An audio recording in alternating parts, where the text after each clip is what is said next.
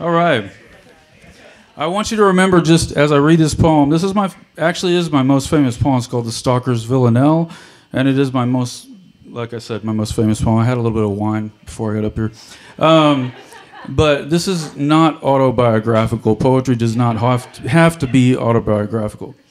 I was pissed at my ex-wife at the time, but still, it's not autobiographical. Okay. She doesn't realize that she is dead. Remembering the ring, the vows we swore, I follow her like something left unsaid. She drives the car I gave her when we wed. She grips a steering wheel I've gripped before. She doesn't realize that she is dead.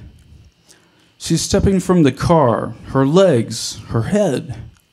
Watching her stroll into the grocery store, I follow her like something left unsaid.